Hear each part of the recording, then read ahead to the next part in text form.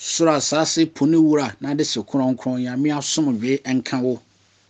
Bibia wo ne bia wo timi ni biara. Enanso ya me adom ne mompa ebo nti ye ho ye.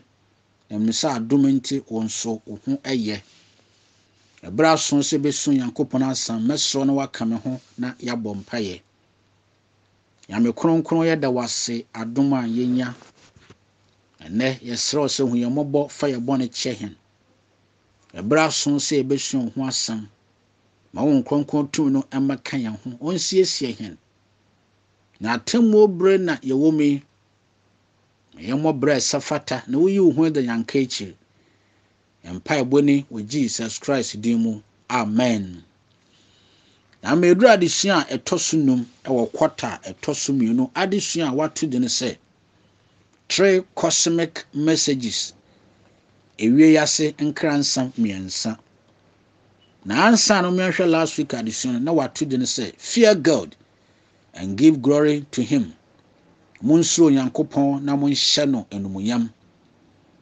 Obofo a odi kan no efra yen se yensuro Onyankopon. Suro nyame nkyere se nyame oye monster. Suro kyere se fenidie, ferie, obuo ne sutie ma no woni a waka yina mu.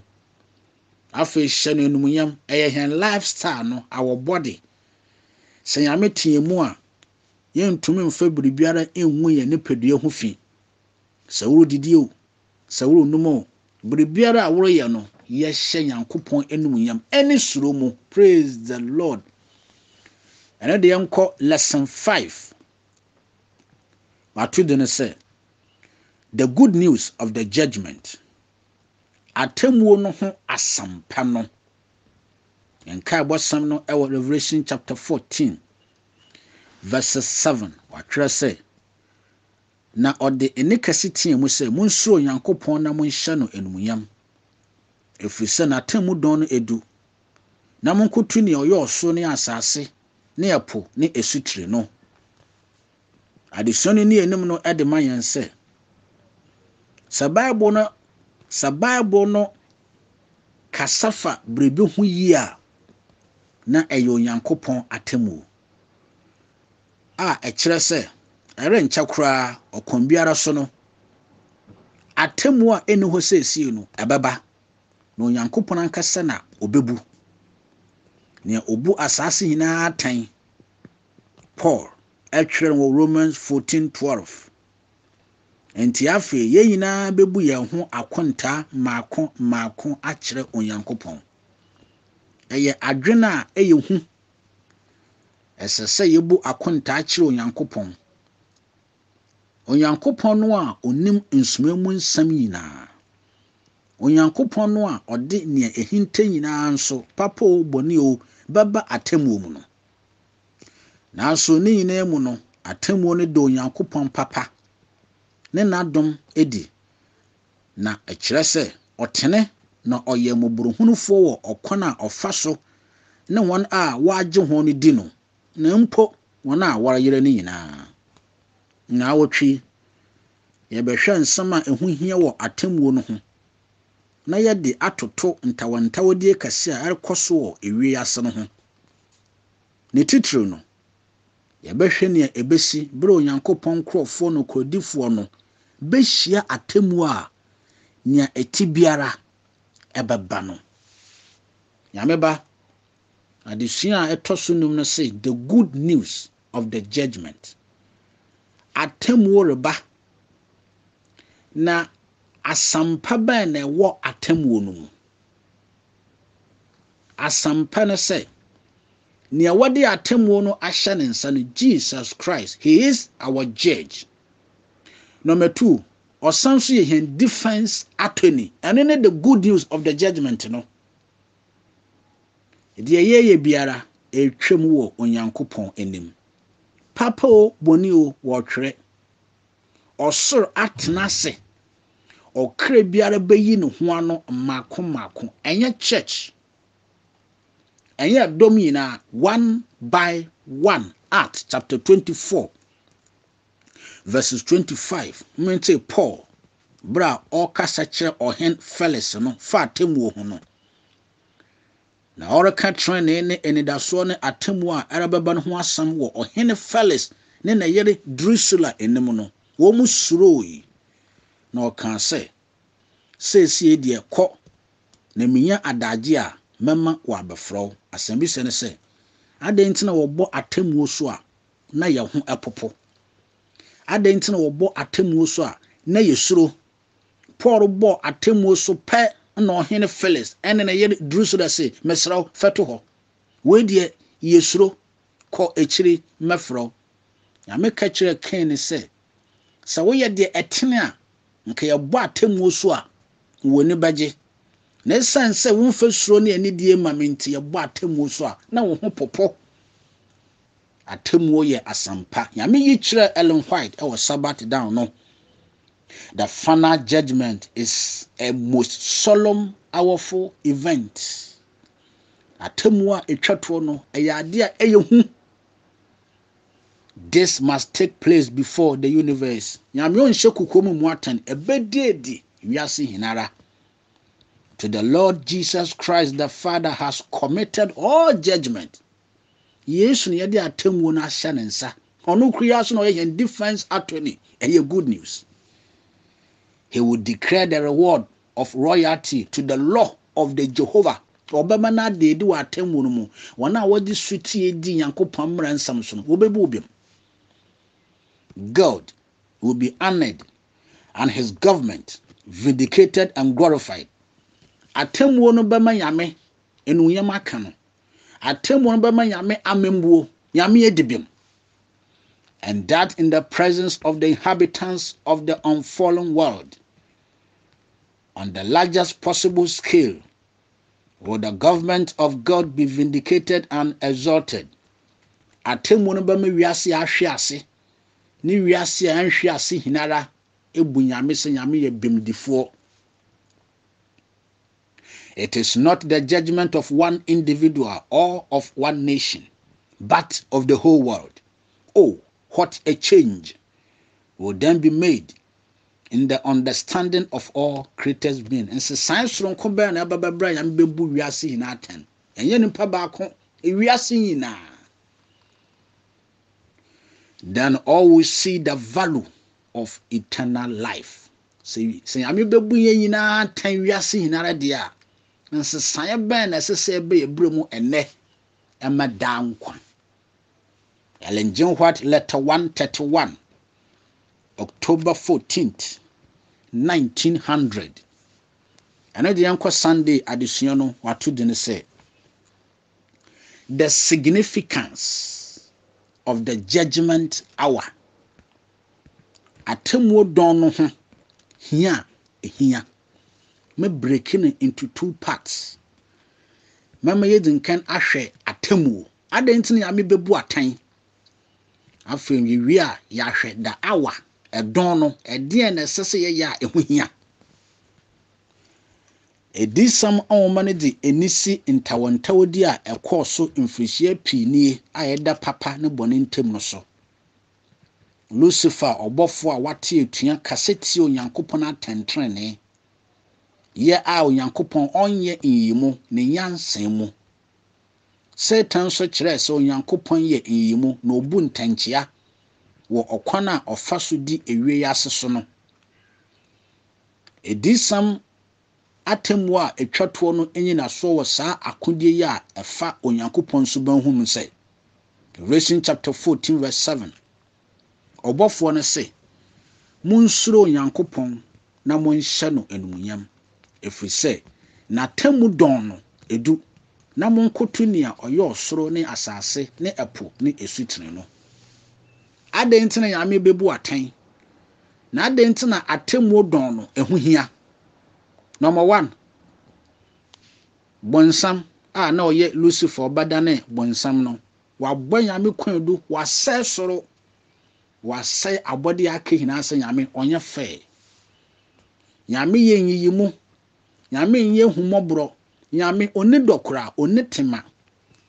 Enti kwamba nso na Nyame befa so eyi nano. True judgment. Praise the Lord. Nyame na matemu so be prove say de bonsam kan oboa. nti ne ntie nyame bebu atan no atrapo miensa. Number 1, wiase a ahwe ase ne wiase a enhwe ase no behu se onyankopɔn ne ho son. God is vindicated. Nyame bebu atan de ebu no ho bem ama obiara ehu se de bonsam ka no oboa. Nyame yodo. Number 2, atemmuo bema Satan enim eguase wone ntro a wotwa wosoro ntro twa wo Eden ntro wo de afa wiase nyinara nenim beguase ne to beda ho beebia saa su no fi be hye no mu no ye behu. Number 3, atemmuo bema hunem nyinara de yeye adedi se papa o boni o ebede du onyankopɔn wo ma kronkron no mu. Afei mo ma yemra the hour of judgment. Edon no hia ban na edon no ehia. Edisam itudu na nchichemu esonse efrise na temu don no edu. Se yeka don a ase ne sen. Medo beko way back to Old Testament. Na muwi a masan aba adesua no so. What is the judgment hour? It means the destinies of all humans are to be decided. Se yeka atemmuo don na kire se saa don no nyame pese wo mu ekrosi nimpa nkrabia. Yen hyebre nyina don na du se nyame wo krosu na woye ne dan. Old Testament mu no ye fresh ada no a day of atonement. Eye ampatada in the Jewish religious calendar. It was also a day of judgment when all of God's people gathered at the ancient sanctuary, confessing their sins and examine their hearts. So we can Leviticus chapter 23 verse 29 say ka atemu don a eno ne the day of atonement in the Old Testament.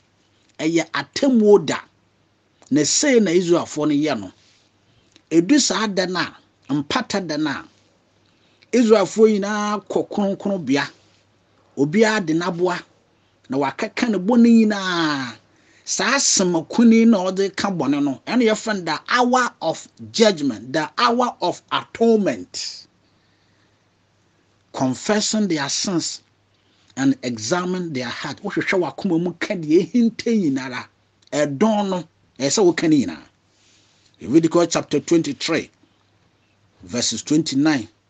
Tie Moses, for any person who is not afflicted in the soul on that same day shall be cut off from his people. Anyame na meka se saa da no saa sema no saa don no a wode wabo na akono empata da no se wan ka obo na yinara osofo ne fi konkron bi opia essence ye man wo chance e wada hour before the judgment na one find your confession obewu e judgment day into the day of atonement and one the judgment hour ye makwan mo bia ka ne bone ansana. Today, and a decent woman of friend with Revelation chapter 14, verses 7 say,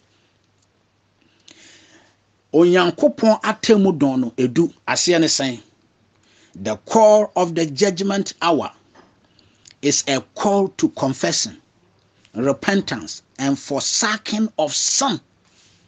Atemu ashase, but sesiare yawo awo numu judgment awo numu ene. Eye bre sese ye de nam ye kwa adom ahengwe nenim keka ye bone ye sesa na ye dane firi bone su nyina ho. This is the hour ya nyesa wo krosi ye cases ni nyina wo soro Yesu yi ne ho adia obewu se the Old Testament no osofo ne fi konkron bi opie na temu don ye de ma won wan ka obone a obewu no sa neti edono enene Yesu wo ho as our defense attorney. Me say Paul otuyamfo. Romans 12:11 and 12. Sorry, Romans chapter 13, verse 11 and 12. Na ye mom efiri se ye nim bere no sa don a mufiri enemu sore no enyedu. Na afi yankwagye aban achan bere a yedane egidifo. Anadwo akwenim adekye aban. Enti momma yenyi sumu enwuma ngu. Mamesisu bio. Enti momma yenyi sumu enwuma ngu na yenhya han akode. Adekye akwenim anadwo aban. Edon ni nie se ye confession. Edon ni nie se ye repentance and forsaking of sin. If we say erenche, the cases are going to be closed. Atem wo reba. Na me amehene don no. Ehu hia se ne ye kan ye bone. Ena saa na tie de a adenti na Onyankopon atem wo no, ode da asampa abete ho. Yesu one ni moja a wo hwiegu amehene no. Ene sa wo kwa ne nchen wa atemu don yi mu a ode wo bone bechewo. Ene na ma atemu ye the good news. Sa atemu yi emu no wiase a enhwe ase no behu nso Onyankopon aye ne obetumi biara se obegi onipa biara. Sa atemu yi do Onyankopon atentrene ne moboro hu nadi. Eka bibrifa ne do ne mmara ho. Ekasafa na dom nkwagye ne negie tumi ho. Senye sa anka enye da sampa no a anka yeni enidaso biara wo atemu mu. Nyame bebu aten de buru ho biem. Nyame bebu aten am Satan no ntro no hinara abewiye. Me no mie no enne ya bone kambre. Se yanka ya bone a Yesu yi no ho adukura ya beka mekotu a spirit of prophecy. Enyoman ketenkete a osoro atwetwe no hina esu bebie. Solomon se de hinta papa oboni o ye bebu ho aten. Daniel 7 verse 10. Ojati se subontin firi nenim bai. Empempem som no na mpem do bubruja ginenenim. Wotena ase se wobu atan na obuebue enwomemu. Praise the Lord. Psalm 51 verse 1 to 4. Ne titiro nchichemu 9 no David se wonko ara na mafom wo na maye de eye woni so bone na wodibim wokasa mu na wo ho ate watemu mu enne ye da awa sami David man ka me bone a atemu obana sa wanyeme a nyame wudibim wo ma me bero no wo ma me don no wo ma me chance to confess my sin the day of atonement, that is the judgment hour. Manka nti oseye efatame ampare hen nyame yi kire Ellen White was Sunday no in his teaching. Christ showed how far-reaching are the principles of the law spoken from Sinai. Yesu nchire mu no oma yehunu emra no kron from Mount Sinai broso. He made 11 application of the law whose principle remain forever the great standard of righteousness. Oma emuda ho pefe se betumi abobra etene a eyemra no, because I know na ba guide we through boni na ho. The standard by which all shall be judged in that great day when the judgment shall sit and the books shall be open. Aye clear wa ha ade a nyame begina so bebu atan eye ne suban pamra no eno ne susudua no enya adom emra no woto adom na gyew. In the judgment nyame begina mra no so abu atan through the measure of his grace furnish to the human agent. Not one need miss heaven. Nyame de adom na mahense eremo biara enhwere soro. Perfection of character is attainable by everyone who strive for it. Abrabo yeyo. Wabrabo beye yi a ejina adom no so. Wabrabo beye yi a ejina me no mie no so se ye best strive. Ye bobo ya homoden se ye bobo brapa na adom na abo hen. This made the very foundation of the new covenant of the gospel. And when you asampa no wo to help us. See betumi abobrapa. The law of Jehovah is the tree. The gospel is the fragrant blossom. and fruit which it bear. Mo bia na ada o. Si nyame mmara no etwam. Tie me heye. Nyame mmara no one ne dua no. Asampa ya adom no. One ne dua no ne man eso aba no. Nti dua no man no ejina mmala no so. Nti without the law, grace is nothing. Without the law, adom no enye adwuma. Ena adom no so eni hɔ a dua na eye mmara no entume nso aba. Selected message book 1 page 211. Can Psalm 51. David no bone ye kan mfom so no. Sin is sin, whether committed by one sitting on a throne or by one in the humblest work of life.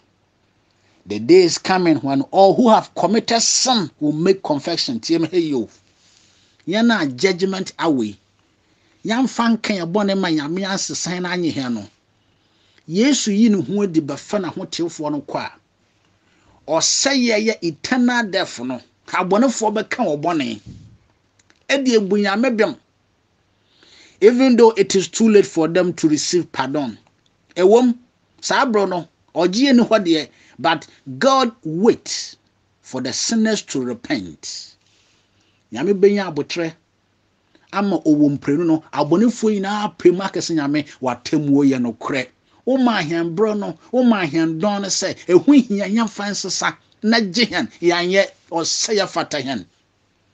Ellen what comment in the SDA Bible commentary volume 3 page 1147. And the young co Monday addition no watu dene say God's mercy and judgment. Onyankopon mo brohunu ne atemu. Mo brohunu no one ne din ade, one ne Jesus Christ. Atemu no one ne nyame mmara yato no. Asenyo ne atemu no yina de edise. Nyankopon tene na oye mo brohunufo. Mmara a wato no hwehwe odibonye no ni wuo. Atantre na ekase bone aketu ye wuo. Sa woto nyame mmara na ade eda ho ma me no mienu ye owuo. Ena amobrohuna ye Jesus Christ nso atiemu se Onyankopon akyede ye da nkwan Kristo Yesu. Praise the Lord. Romans 6:23. Si ebetumi asesa ana etu Onyankopon mmara na egu a ena na anka mfaso bia enni ho se Yesu bewuye. Sa wo se nyame mmara no etwem. Nyame mmara no enye adwuma. Ya sesa nyame mmara na ene Yesu wo mfaso be na ewo so. Ensombo na enni mfaso biara. Kristo wo no ma yehunu sane mmara no si wo hoda. Na mmara no na eye atemwo enyi naso. Nyame betiem heyo. Nyame mmara no na obegina so bobu atan. Ntimo obia na ada wo sa wo adom ase titete nyame mmara no so ebe fetil in the day of judgment. Sen na wesi bu hen atan. Ayankofa ban na eda nnwuma pa na yankwaje ntim. Mobrohunu ayakrado. Say ya tu nyame mmara na yankwa ne nchen. Revelation chapter 20 verses 12. Watwere say na mehunu ewufuo nketwa ne akese se woginagina ahengwa no enim na obuebue enwoma mu na wobue enwomofoforo bi a eye enkwa nwoma no mu na wanam ensam a watwere no enwoma no mu nso bubu ewufuo atan sede won enwuma etie ya brabo a ye gbo yinara da biara eretwam wo Onyankopon enim. Yen enwuma brabo nyame hwe subampa mmara no a ene ne kope he yasembisa nyame ohwe abrabo no adoma ma ade ache hen abrabo a ye bo asetene mu na nyame de akokompa ne mmara nsam no ene the whole day mani amere obiara ene the whole day mentwetwam yenko nenti nyame de compare ne susu ni subam pamra na ekope say na nyame bebu atan no yen enwuma da han pawhoro ne enokra yedi ma onyankopon ne di enwuma yen enwuma nanso enwuma so enye yenkon Ephesians 2:8-9 na adom na wode nam gidie so agye mo nkwa emfiri nnwuma mu na obiara anhoahoa no ho nanso se Kristo gehen a osesa hen na yeye nade a oyeye obo hen Kristo Yesu mu ma enwuma pa a onyankopon esesia ato wo se ye nantemu Ephesians 2:10 enwuma pa banya enna ye friend works of love enwuma a ibetumi dia support adom no eye works of love Galatians chapter 5 verses 2 odo ayemiyie papayo enida ho si ebeye saade no ama ya memre no nenim ate enye se ye de ahoho ye ho se no na ede banye ede hembe kwa heaven ye de akire hen suti a ye woma adom no yen enwuma pa a hohom kronkron no ma hentumi ma ye de ye no enye yankwa mmom no edi adanse ye se yen gidie no ye papa wagye yame edi wagye Yesu Kristo edi a hobuo ni suro be na wo ma no ese se wo ma mra no e guide wo onyankopon atemu a etwato no pa nhwehwenimu nyatwem ne atrude biara ho entoma adom no saa na tie mmobrohunu na e ka atemu ho no se mmobrohunu ne gyewa ogyewo se manya nhwehwenimu manya nyatwem mani atro eno ne yame mra no momienhwe ami yikire Ellen White ewo ha fa enhunumu a ana gina pena esese ye gina wo Nyankopon atemu mu Testimonies for the Church volume 5 page 471 and 472 gina a wodi Onyankopon krofo a wagye ho no tum no gina ho se wo hye ntade fi Ewurade anim no sese ema hona wo bo ne din na bra wo ho ase na wo hwehwe hon akoma mu yie nyame anim yensam fata hena bra bo pa ye bopo eyantumagofi ebe ne saa na de na sese yeye esese ye hwehwe ebram ye hia onipa bi won a enokrom warate won kra ho bra wo Yesu tie ama enokro ni nyina wo behunu wo ho se won sahwe se Kristo adom nka ho a ye mra ye di so eye mrahunu ye de behoahoa ye ho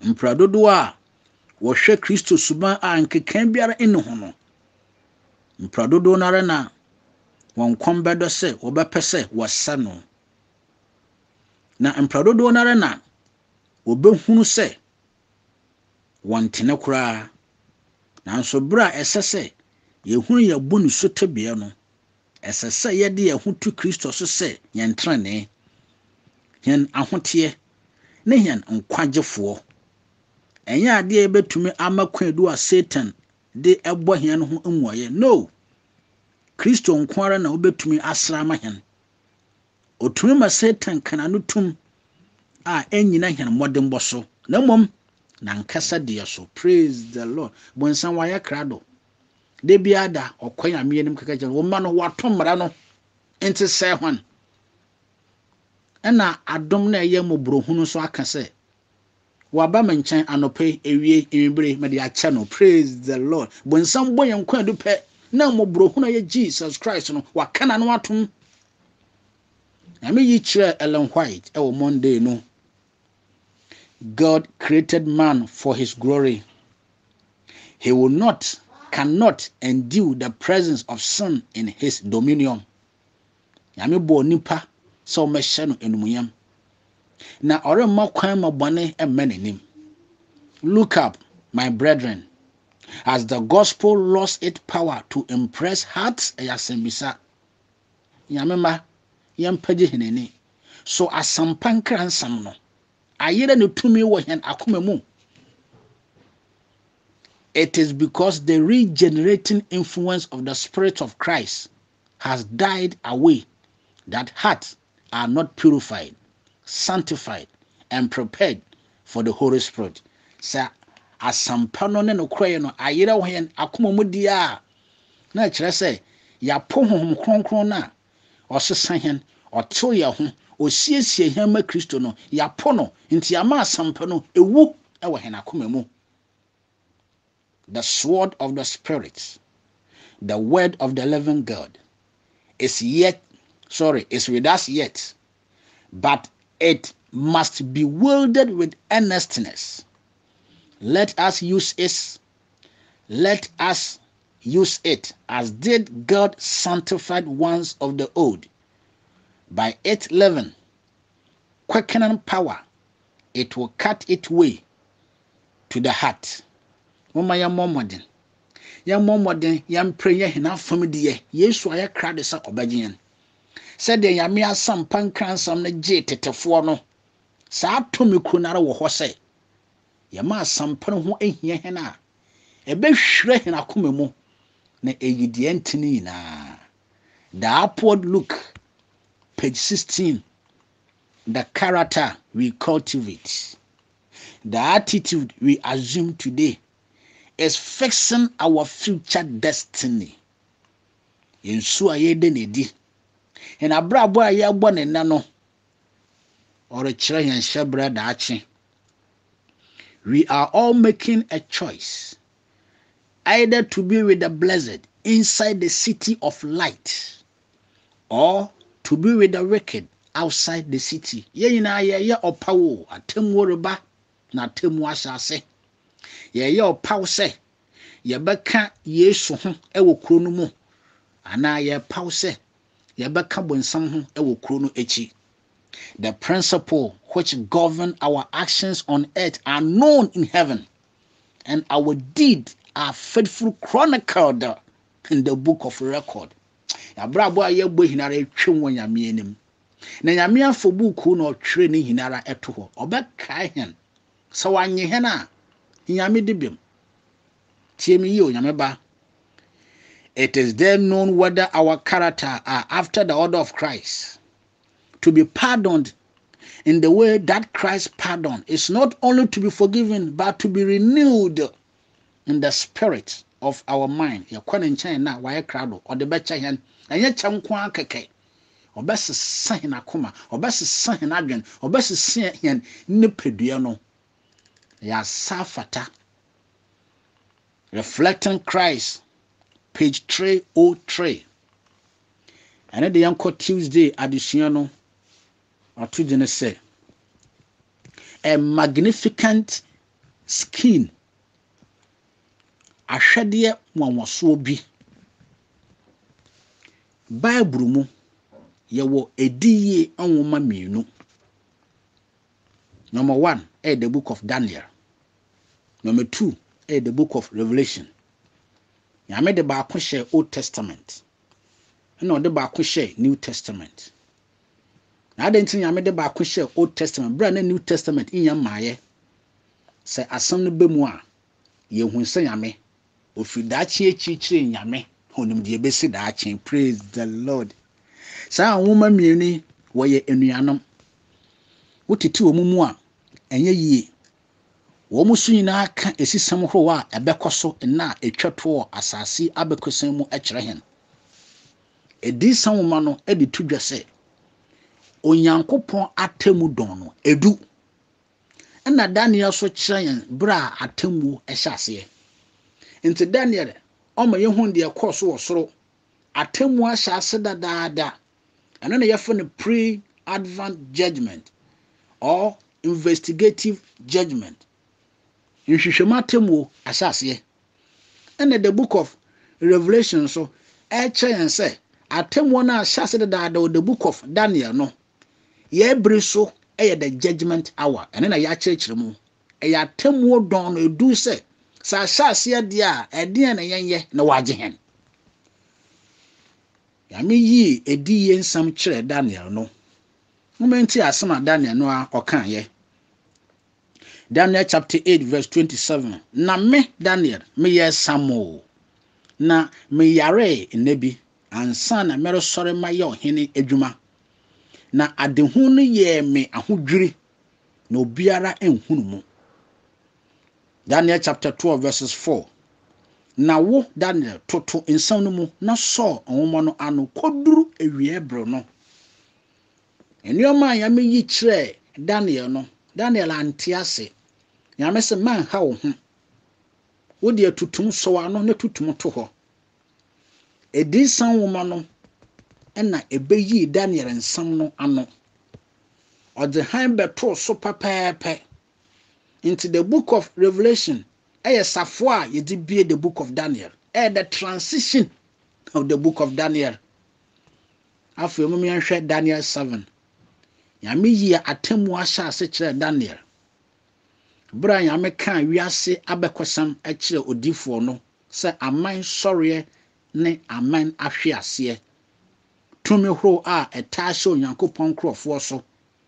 Yame hyase firi Babel, Nebuchadnezzar ahenie, Babylonian Empire so.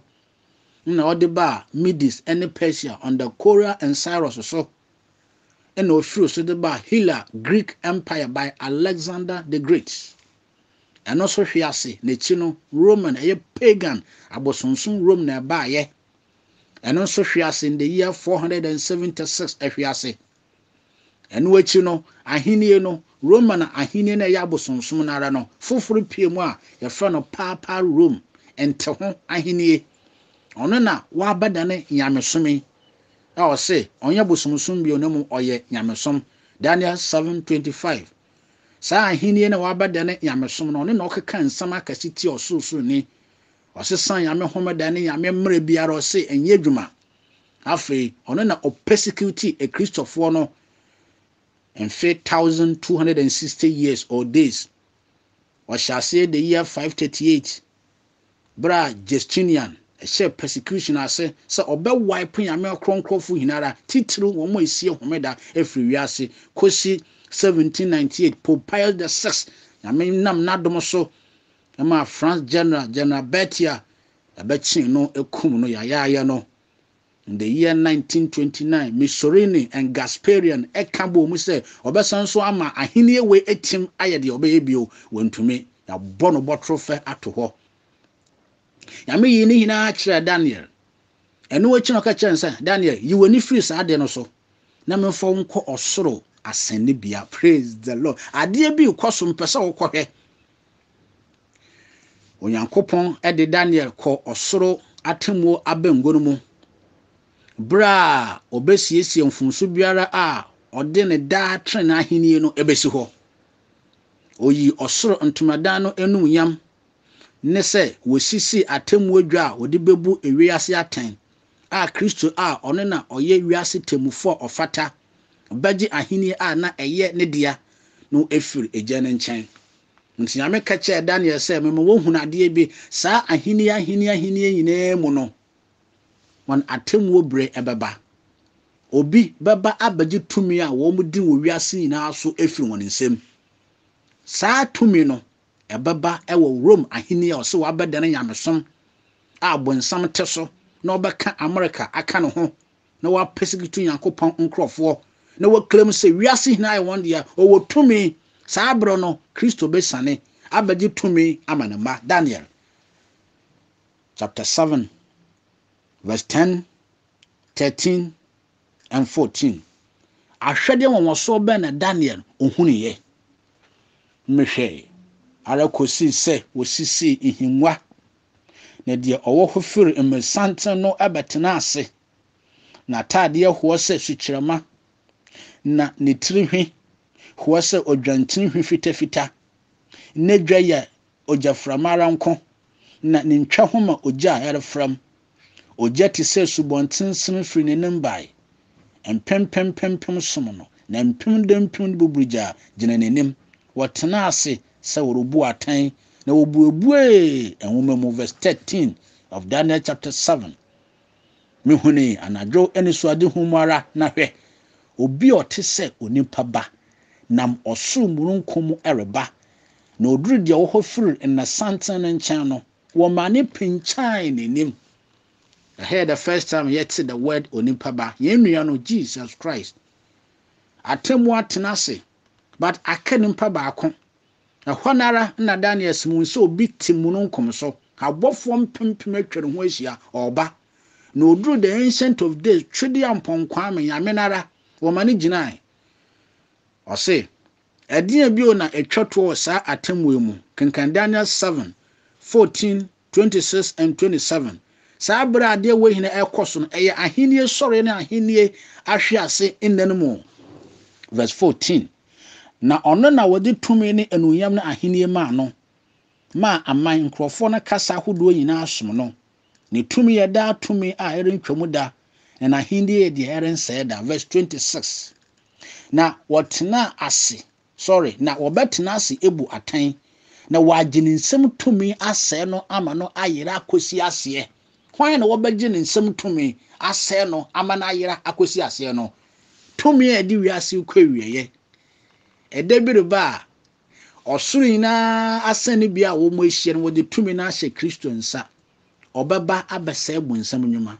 Obeba abese Roman tumi. Obeba abese America tumi a wo ka abom atete ame nkrofo no. Na wasɛ Satan ane na abofo yinara na wada ahenie no ama Yesu kura soro ne asase hinara. Verse 27. Na wade osuru yina ase aheman so ahenie no tumi ne kaseye bema osuru ni no akronkrofo man.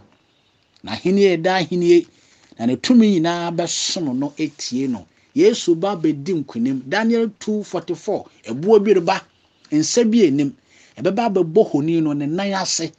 Dotie ne dade ne emu apapa no asɛ biribiara na obedi nkunim ama ne ma na yaye nkunim difo. Praise the Lord. Nta hwede Daniel ohunu ye no ohunu sa atemwo wahyehyɛ nkonwa ohunu sa nyame abetena ase abofo atwahu ahia wiase hinara obuobue enwoma mu na onipa ba ne bae bagi tumi hinara edema ne ma wo hye nimpa yina nkrabia wo soro asani bi ho ade trene edinim nnekura edinkunim atentrene edihene. Praise the Lord.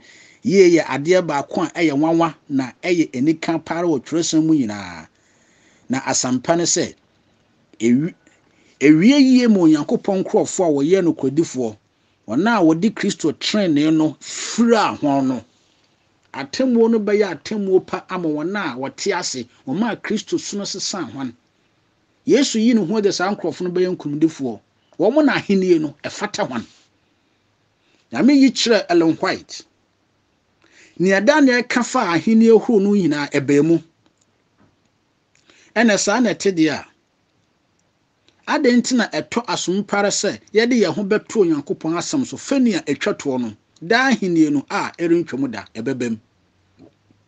Nyame ne bɔhyɛ etim hɔ adehu no da so kyerɛ bra wahyɛ ɛbrɛ no so a Yesu ebesane abagye tumi hinara na ɔde nkunimdie ama ne ma. Nyame yi kyerɛ Ellen White ɛwɔ Tuesday no. Those who place themselves under God's control to be led and guided by him will catch the steady thread of the events ordained by him to take place. Ona wadi wo ho manyame na wo manyame kwama nyame control hon o lead hon no obeye nkonimdifo. There is need of much closer study of the word of God, especially should Daniel and Revelation have attention as never before. Every year bre se yesua de ye pa yesew nkronkron mo he no mie hini ne Bible mu, especially Daniel woman no ene edi san woman no yehia. The light that Daniel received from God was given especially for these last days. Hanya nyame de ma Daniel hunu nneoma ebesi nara eya de sua sunkuku ne nyame de sesien wo ewiebre mu. The unfulfilled prediction of the book of Revelation are soon to be fulfilled. Edisan woman nsem okan hinara ebem. This prophecy is now to be studied with diligence by the people of God and should be clearly understood. The book of Revelation, the book of Daniel, Yameba, Yensa nkronkron no omo ahen na yensue ne yie. We ye kyerɛkyerɛfo a ye very careful. Na one misleading no pa binom ankɔ sɛye mu. Memmo obi ehu. Memfa atoro bi ankeka ho. Nimpa no bayira, but won so nyame be hold responsible say one man nkronkron na ngaide to explain the book of Daniel and the book of Revelation. This prophecy is now to be studied with diligence by the people of God and should be clearly understood. It does not conceal the truth. It clearly forewarns, telling us what will be in the future. It is someone of boyan koko. The ebaba. The etresa eba. Last day's event, page 15 and 16. Because they cannot fathom all its mysteries. The skeptic and infidel reject God's word. And not all who profess to believe the Bible are from the danger on this point. Into the book of Daniel, the book of Revelation, what the who as a Christopher Ofa, when you baby, sorry, when you be fura, and me mukura. The Apostle Paul says, take heed, brethren, lest there be any of you and every heart of unbelief in departing from the living God. Paul too young for yen ye yamemba no be an ada hense and me me the book of Revelation mo and me the book of Daniel yen ye no be enyina hoso am misleading hen am twehen and free yankopon tias of one chan Hebrews 3:12.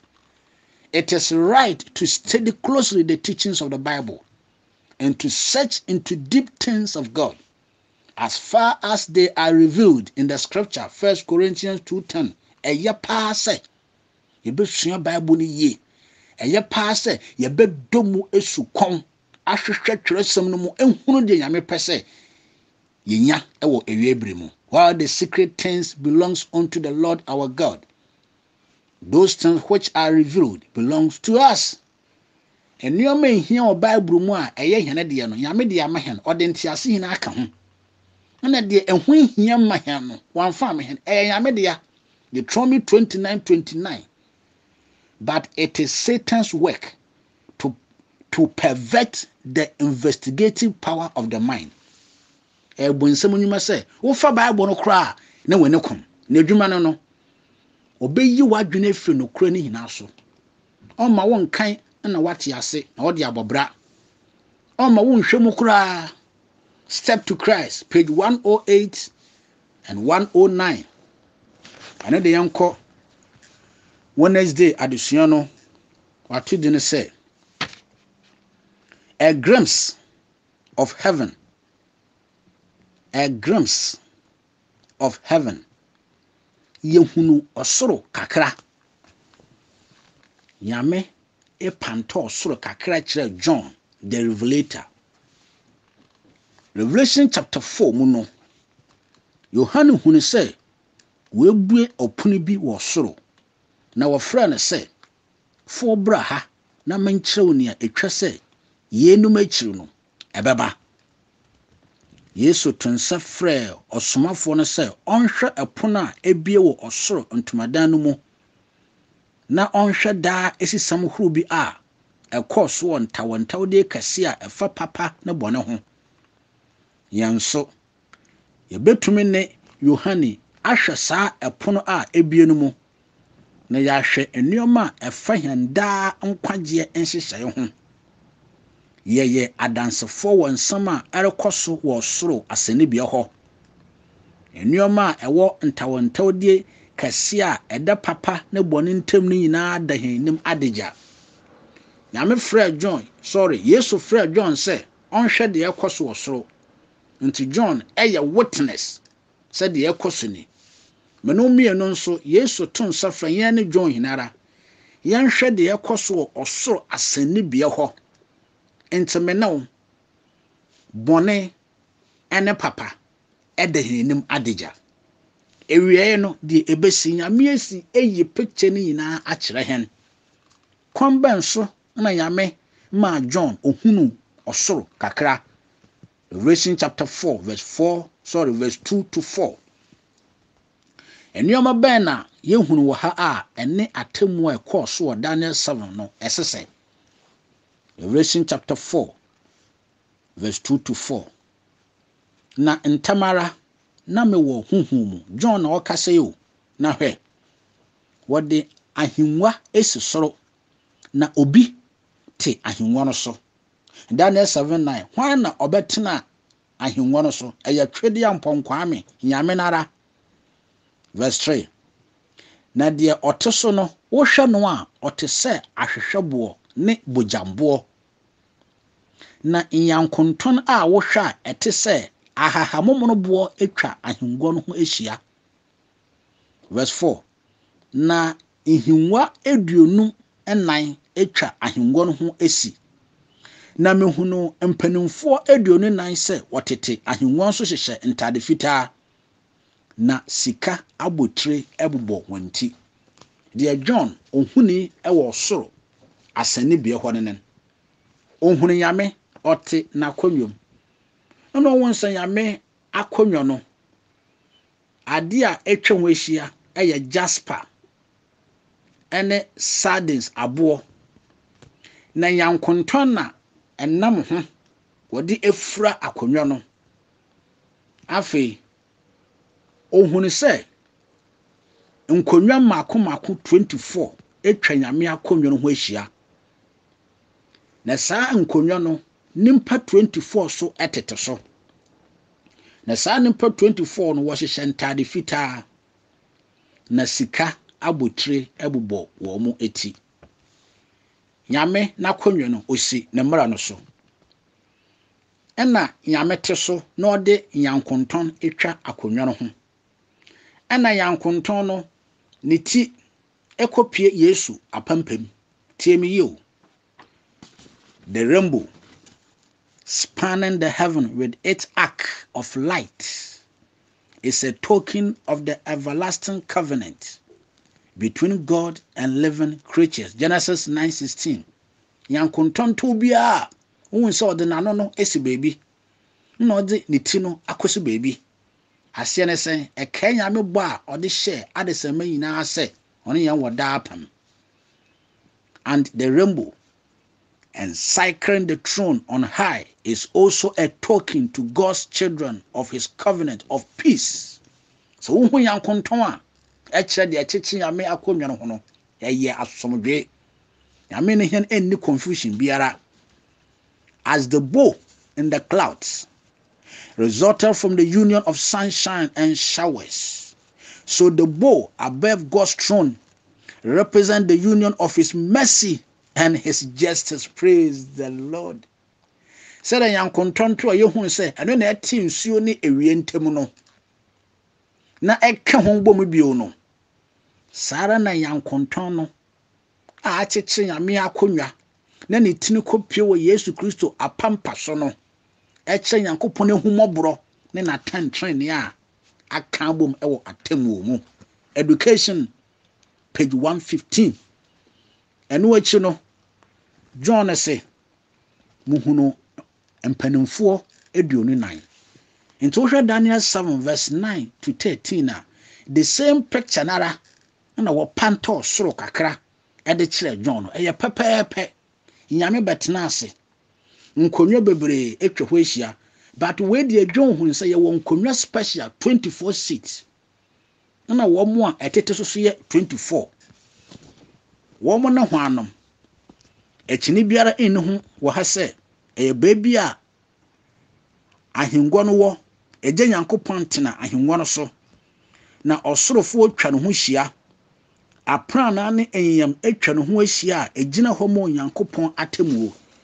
Afei akonnwa na nyame te so no a yankontɔn ɛyɛ nyame ehumɔborɔ ɛne na tentrene atwa ho ahyia. Afei aprana ne enyam atete akonnwa no ho. Aseɛ ne sɛn Exodus chapter 19 and Exodus chapter 20. Bra nyame de ne mmara nsam du no ɛma Israelfoɔ no ɛwɔ Mount Sinai no. Ɔka baako biara aprana atete wɔ bepɔ no ho. Ɛde kyerɛ Israelfoɔ no sɛ mo anyɛ suti a ɛyɛ atemmuo ma mo. Masɛɛ mo. So what kind of Revelation chapter 4 verses 5 a prana tete ewo osoro akonwa nyame te so no so afi mu me hwe yehun Revelation chapter 4 verse 4 mu say mpanimfo aduone na etwa ahengwo no ho ahia. Who are they? One no hwanom. Ehemfo no sa mpanimfo yi. Me do beko Old Testament. We are me do aba New Testament. In the Old Testament no, say can elders 24 elders are. What is an elder? An elder is one that is a leader among God's people. Opening biara eye de nyame de nato na safo ikubia no. We can 1 Timothy 5:17 na ewo ho. So who are the 24 elders? 1 Chronicles chapter 24 verse 7 to 19. Nyame ya ade we fi say na opeso Oma ni memu eba so ewo New Testament. Nyame pow 24 elders from the sons of Aaron, the high priest. Nyame yi Aaron na mma mienu. Yefra baako Eliza, na yefra baako Itama. Na oyi Eliza emmamu 16. Na oyi Itama emmamu 8. Oka hono bo mu no ya 24 elders. So when ya den edru the day of atonement tiemi you wo mu ye adwuma surunku bi the judgment hour. 16 na wo fi Eliza mu na opa ho no wo mu adwuma no say officials of the sanctuary. Wo mu na eboa ma afore no ekoso. Na 8 na oyi ho mfiri Itama emamu no womo say officials of the house of God. Womo so atwa nyame asodan ho ahia. Womo na di dwuma bi a wo asodan ho ene emu hinara. Wonka ho a wontume mami bi. Nyama wo kwan a wontume ma. Yamra New Testament. Matthew chapter 27 verse 52. Yesu na senu mu bo otie mu adaka mu na ebiebie. Awotiefo binum sore. When any baby, but one sorry. Oh, sorry, no pacosia down a patutu to Yesu sorry, no. One more new warning yan and one hinala or the one he now sorry. One year phone 24 elders. Jesus raised some groups of people from every generation, beginning from the patriarchs to the time of Christ. Yamesha da sa me pesiminya dance ye to represent the Old Testament priesthood. One way did you surrounding Yankopon na so down ho. Doing sia the sanctuary ejuma na enwotwe the house of God ejuma no pesam de sankrofo yi ekotwa nyame akonyo as a witness. Ewo me wuo ene me wu sorry no so. Nyame yi sankrofo from the pictures broso. Ejanom no onyane bi wo ho. Ahemfo broso onyane bi wo ho. Edinfo broso onyane bi wo ho. Yesu ankasa broso obai onyane bi wo ho. E represent say ni wo no ene no wu soro no we di owo su no wo tumi ne proof nie. Wo mo ne 24 elders no. 1 Peter 2:9. Sa nkrofo no wona nyame age hon wo ye ohene asofukuo wo ye oman kronkron. Praise the Lord. Emu biara ya sampa. Ya wona waje won efiri asase so a wo twa Onyankopon ahengwa no ho ahia. Wo hia asohwehoro sene ye hia bi. Enam Kristo adom ne honhom kronkron no tumi so wodi nkunim. Wo fro hon tade fita a egina ho ma Kristo trene wote ase no wo bobra fata. Eno ne Kristo trene wa bra boya fe wo ma Kristo kwan ma ne sesan won. That sa 24 elders no ekata wo ho na edwira won bone horo. Afi wo mo hyehye sika abotire ewo hontiri a ekire se waye nkonimdifo bone akodie no mu na waka osoro adehye a woye egidifo a gidie ahye won ma no hina ho. Praise the Lord. Ye hunu se wode ahenwo asisi osoro Onyankopon te so. Osorofo atwa ahenwo no ho ahia na ancha kra na osorofo nyina afiri asetodwom na ayeye no fro ko soro. Ewurade wo fata sa wogi enumyam ne enidie. Ɛfiri sɛ wona wobɔ nneɛma nyinara na wo pentina wɔ hɔ na wɔbɔɔyɛ. Ɛbere a Daniel hu sɛ onipa ba ɔreba nea wodi enepi nkyɛn no, the book of Revelation so picture sɛ mpanimfo 29 no wotwa ahengua no ho ahyia na wɔhwɛ ahwɛdeɛ bi prɛko pɛ na wohu sɛ onipa ba na ba. Wɔn nyinaa tutu wɔn kyɛ gu fam na wɔn kan Revelation chapter 4 verses 11. Yesu wo na ɔfata sɛ wogye ani die tumi ne enumonyam. Nyame yi kyerɛ Ellen White ɛwɔ Wednesday no. It is the mingling of judgment and mercy that makes salvation full and complete. Ɛyɛ ka waka atemwo ne mubrohuna bom ne mad ɛma atem of offense ɛma nkwagye ewie pɛyɛ. It is the blending of the two that lead us as we view the word Redeemer and the law of Jehovah. Saa mmienu na ebom no na ɛma yehu ne wiase agye nkwa ɛne Onyankopɔn mmara no. Nti agye nkwa no ɛne mmara no ɛkɔpɛ sɛ de atemwo ɛne mubrohunu aka bom ma yɛn nkwagye no. To exclaim that gentleness had made me great. We know that the gospel is a perfect and complete system, revealing the immutability of the law of God. Nyame adom ne ntu nyame mmara no ngu. Mmara no ɔyɛ immutable. And so mercy invite us to enter through the gate into the city of God. And justice is sacrificed to accord to every obedient soul full privilege as a member of the royal family, a child of the heavenly King. Praise the Lord. And mobrohuno atun safrayam say yemra osoro epono mu. Na tantren ne so ebo afode ma hen say yenye sutie nya akwanya say yebeye Onyankopon tiasefo no. Na ma anyame na meka God's Amazing Grace page 70.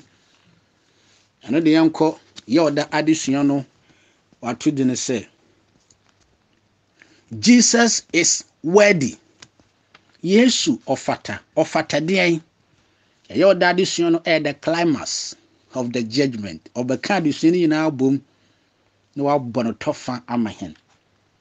De yesua fa atemwo ho a asampani hinara. Yesu yan judge. Yesu yan defense attorney no. Onane the climax of the judgment or safata. Edia hu no safata. Revelation chapter 5 verse 1 to 3. Yesane hunu ahinwa biu. Wade awoma amoboy bi wada awoma amoboy bi edi a watwere emu ne echire. Na wade osoro nsoano aso ano. Na onimpa biara eni osoro ana asase so a obetumi ebie nwoma na no. Osorofo ho popoe na asam ne ye honhu para. Obofo foforo biara ni ho obetumi esi nipa na emu asase so atemu a etwato no mu. Yohanes efiri sɛ obiara eni ho a obebie nwoma na no. Afei mpanimfo no wɔna waagye ho no firi ase firi asase so no baako ka kyerɛ ka ayrokyekere nsam kyerɛ Yohanes sɛ Yesu Onyankopɔn dwama no safata sɛ obie nwoma na no. Yohanes hunu bɔne haw no ho ano eduro wɔ Revelation 5:5. Hana odifo akokro no hunu ɔkonkro pa onimpa biara betumi afa so edi nkunim wɔ atemu a etwato Onyankopɔn ahengua no nim. Revelation 5:5 to 6. Na mpanimfo no mo baako ka kyerɛ me sɛ nsu hwɛ Yuda ebusuaku mu gyata no David ihini no edi nkunim sɛ obebie nwoma no mu. Na me hwɛ edwama bi gyina hɔ a ɔte sɛ nea woku no. Praise the Lord. Nyame tena ase ɛna okura enwoma bi yɛatwere emu ene echire na yɛde nsoano nson edi kodi. Ɛna John rehwɛ sɛ ɛdeɛ na ekura Nyankopɔn a obi antumi nyɛ nkenkan nkyerɛm no so mfa nkama me nuanom yi. Ɔbɔfo bi eni hɔ. Obi antumi nye mpanimfo 24 ne hina te hɔ. Na Nyame apagya nwoma no.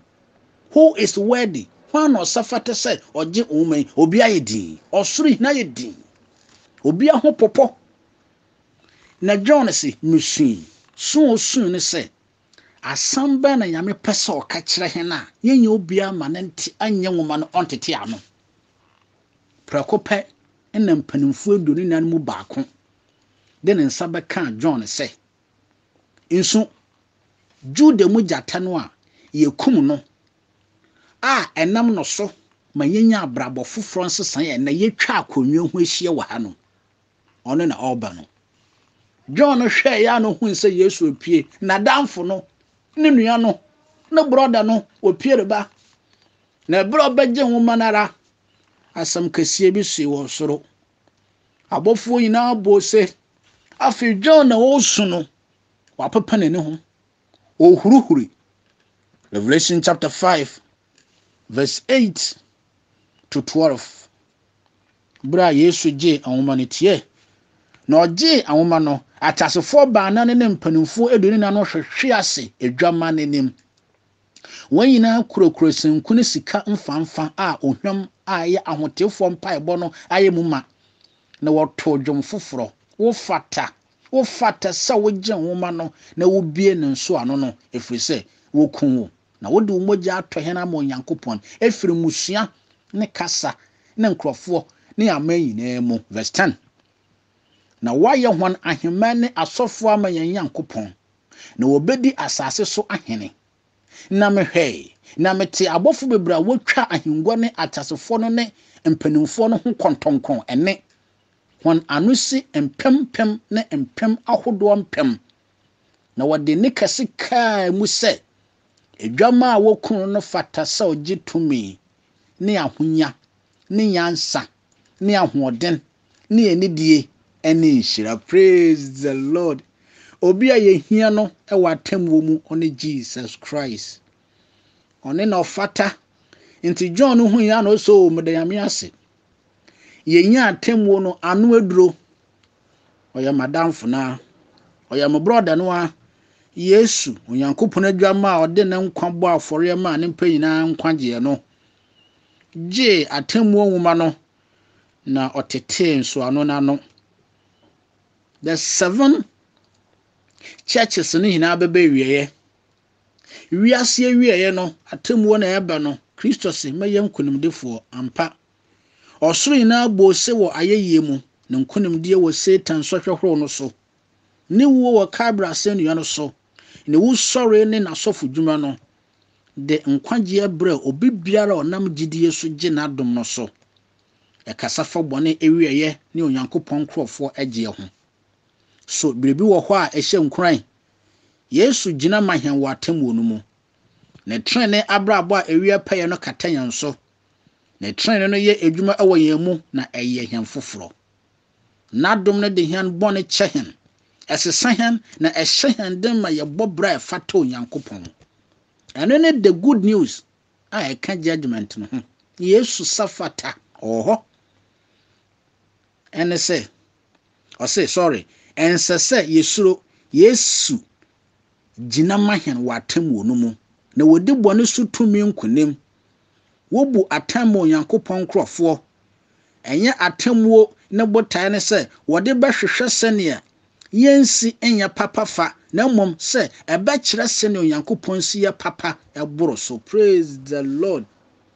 Gina ni da so akase yɛwɔ atamwo no so Yesu a ɔyɛ hɛn nnamusire no so adentina no nkwara na ɛyɛ hɛn eni da so Kristo nimu a Nyame atemwo bebu afa yɛn so Kristo nka yɛn ho a Nyame atemwo yɛn nyinaa bɛsɛe aseda nka Nyame yɛn obi ɔsafata so wabɛgye nwoma no ɔno na obɛboa hɛn wɔ atemwo mu ɛnɛ ɛyɛ the judgment hour atemwo ahyase ɛnɛ yɛ adom brɛma yɛn sɛ yɛkɔ n'anim kɔka yɛn fom so ansana we close yɛn cases no Nyame yi kyerɛ Ellen White ɛwɔ Thursday no. The Savior is presented before John under the symbol of the Lion of the tribe of Judah and of a lamb as it had been slain. We yajenkwana kyerɛ John sɛ ɔne ne Judah mu jata no ne ogwama wekum no. Revelation 5:5-6. This symbol represents the union of omnipotent power and self-sacrificing love. Jude mujata ene ogwama a wokum no eye nsohyade a eyi Yesu Kristo kire se ono na oye nyame owo tumi, ono na oye nyame konara ode no bobo afode ye odo afore no. The Lion of Judah, so terrible to the rejectors of his grace, will be the Lamb of God to be the obedience and faithful. Jude mujata no a amanfo po no nyame egwama no ebe ye sutie mo wona wo beje no. The pillars of fire that speak terror and wrath to the transgressors of God's law is a token of light and mercy and deliverance to those who have kept his law and commandments. And I mean America. O jefadum na ehye abonefo no sa jefadum nara eye han ehumobro ne ogye sonkom wona o sie Yakobom mransam. The arm strong to smite the rebellious will be strong to deliver the royal. Everyone who is faithful will be saved.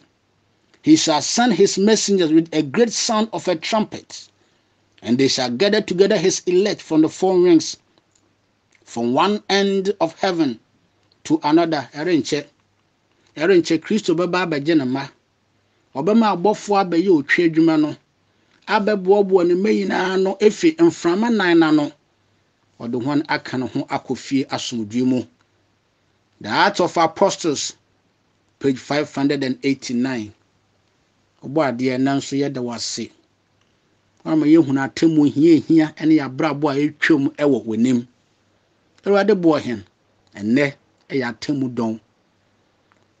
Nyame adom wama hen Yesu. Yesrewo ma ye mra wenim wa adom ahengwa nenim. Na ebre sem no waje hen. Ewo Jesus Christ di mu. Amen.